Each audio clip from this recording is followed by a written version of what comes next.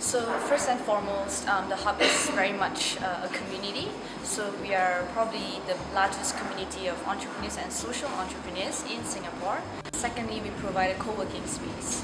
Right now we can fit 100 people at any one point in time in our 5,000 square feet space in Orchard. But we are expanding to a second space where we will triple the size. The hub also emphasizes a lot on content, on skill upgrades, on knowledge, on collaboration. So every month we have about 15 to 20 events. So almost every weeknight there is something here going on, and we have incubation programs in collaboration with DBS, with the National Youth Council, that will seed fund and also provide non-financial support to social entrepreneurs from all over Singapore. We also have coaching and mentoring sessions where some of the best entrepreneurs and venture capitalists and angel investors provide one-on-one time with hubbers, and that's really rare if you're new in this sector as well. So we do believe in increasing the chances of you meeting the right person for you.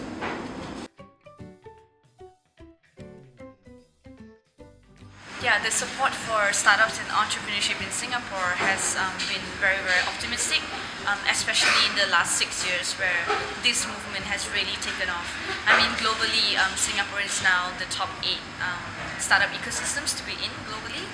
You know, after the big ones like Silicon Valley and Tel Aviv in the top 2, we're not far back behind, and it's more nascent in Singapore. So evidently, the government has done a lot in trying to encourage and promote a career path in entrepreneurship, which is you know, a little bit more contradictory to what the Singapore economy has been used to.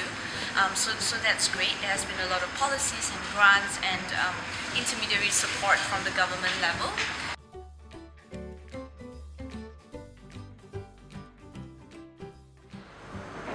Yeah, Singapore has gone a long way in trying to develop and grow the startup ecosystem here.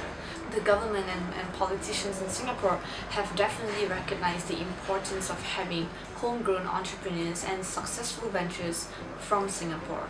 So they have created a lot of policies and grant programs and infrastructures and spaces like Block 71 and our partnership with the government at the hub here as well to provide that platform for the emergence of startups and ventures.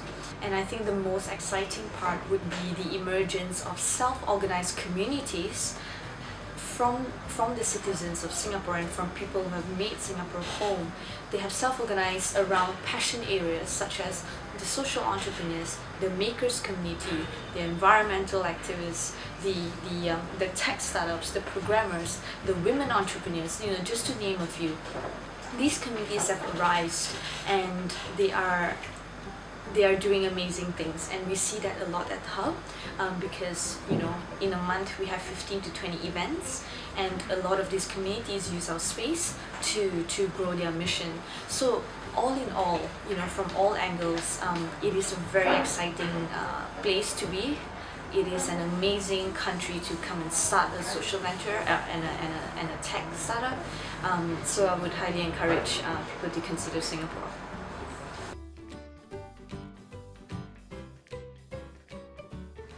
The first tip I would give to an aspiring entrepreneur is really to find a group of people who will support you in your journey, the tribe who's like-minded but has diverse skills and experiences, because being an entrepreneur can be a very lonely journey, and sometimes people who are closest to you might not get you. The second tip would be that try to understand a problem deeply. I think in Singapore, where it's almost a perfect city, it is difficult to find the elements of problems in a very graphic and at-your-face kind of way. So we really have to work hard in understanding and deeply empathizing with the problem or issue area that we're trying to solve before we jump into a solution. I think the third one is the realization that we are actually part of a historical global movement. The movement of entrepreneurship, startups, social entrepreneurship, where people are putting money behind just an idea. This itself is groundbreaking. You know, in the past, this mentality was not common, right? So now people are backing up young change makers, young entrepreneurs with just an idea and a huge passion to kind of test out the ideas to make it successful. So whenever you feel lonely and about to give up or you feel stuck, just remember that you're part of a bigger movement globally. There are many like you, and there are many even more out there who want to help. So just reach out and ask for help.